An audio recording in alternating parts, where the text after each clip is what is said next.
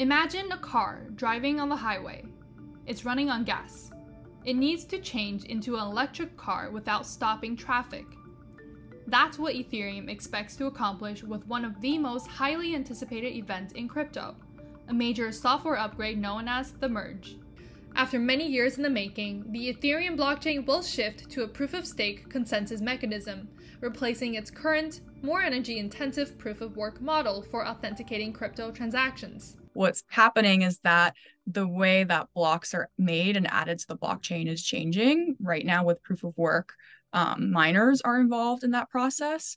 And after it'll move to proof of stake, it'll switch the role to validators. Ethereum has been the backbone for many of crypto's biggest innovations so far, like decentralized finance, non-fungible tokens, and decentralized autonomous organizations. So why is Ethereum making this transition? And what are its benefits and risks? There are 3 issues that the Merge aims to address. We'll call it the 3 S's. It's sustainability, security, and scalability. One of the main criticisms of proof-of-work models like Bitcoin is its impact on the environment. This also makes ESG-focused institutional investors nervous. Ethereum here is going to be reducing its carbon footprint by transitioning over to proof of stake. It's going to reduce the energy consumption by 99.5% compared to proof of work. The switch of proof of stake, you don't have to spend as much computational resources. You simply have something at stake saying I'm behaving in an honest way rather than relying on this work mechanism. So the cost to put it into scale, you may have needed an entire data center worth of hardware or several data centers worth of hardware to be able to produce blocks, or you're joining a mining pool. Well, with proof of stake, you can be a block producer and a participant in the consensus of Ethereum with something as small as a laptop. This lower barrier to entry, Ethereum developers like Dan Loon argue, makes the network more secure. With proof of stake, basically, anyone can participate. So you need 32 ETH and you need a validator to run this process. And so that in and of itself means that there's less barriers to entry in terms of being able to participate in staking process. So more people are able to participate on this network, making it more decentralized. However, others argue that the shift to proof of stake will lead to more centralization risks. Part of that is because of the 32 ETH minimum requirement, which is currently worth about $50,000.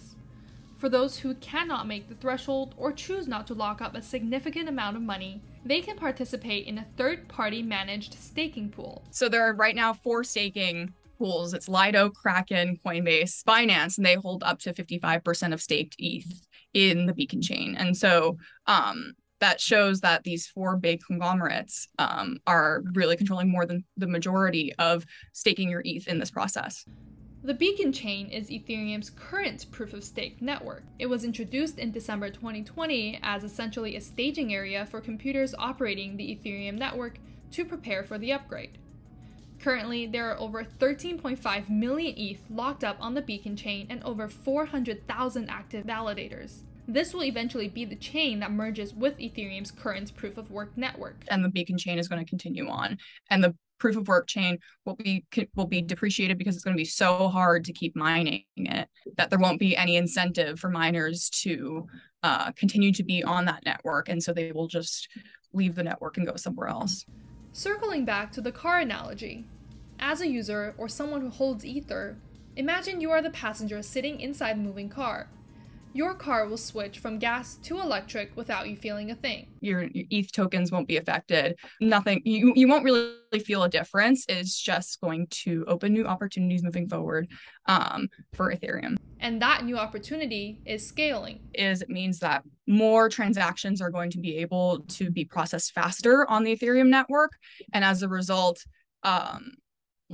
gas prices might come down because there'll be less congestion. But that won't be an immediate result of the merge. That will be the next step, which is introducing measures such as sharding, basically a concept where it's going to break the blockchain into mini blockchains and therefore able to process more transactions. That's around the corner, but that's not happening right now. It's just that proof of stake will be able to set that up easier come 2023.